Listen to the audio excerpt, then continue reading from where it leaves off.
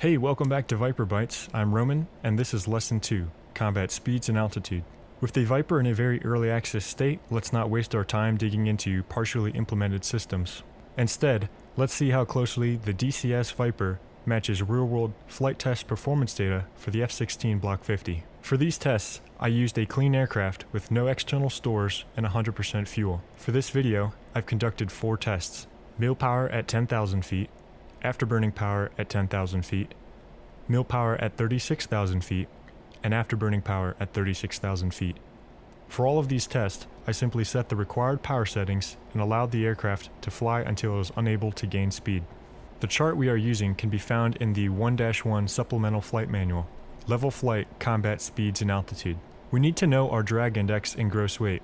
This is a clean configured aircraft, but we do have pylons, so depending on how you calculate your drag index, it should be around 52. I'm not sure how it's been modeled with ED, but the base aircraft has a drag index of 7, so at any case, we should be in the ballpark using the drag index 0 and 50 charts.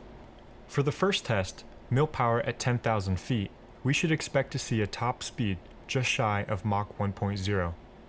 This was reflected in the sim. As you see on the HUD, we reached a top speed of 0.97. So far so good. For the second test, afterburning power at 10,000 feet, we should expect to reach a top speed of around 1.4 Mach. Again, as you see on the HUD, we reached a top speed of 1.44 Mach, so a little fast, but close. For the third test, mil power at 36,000 feet, we expect to see a top speed of Mach 1. Again, on the HUD, we see Mach 1. Great, on to the final test. Afterburning power at 36,000 feet. We expect to see a top speed of Mach 2. In the sim, I was able to get to Mach 1.81. This is a little slow, so maybe our drag calculation is slightly off.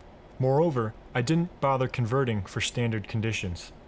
Nonetheless, I am pleasantly surprised with the outcome of these tests, and I look forward to the future development of the Viper. Thank you for watching. Hey, do you want more no-nonsense Viper content without rambling 25-minute long videos? Do you think my videos are worth your time? Help us out by liking, commenting, or subscribing. We appreciate it. I'm Roman, and thanks for watching Basic to Final.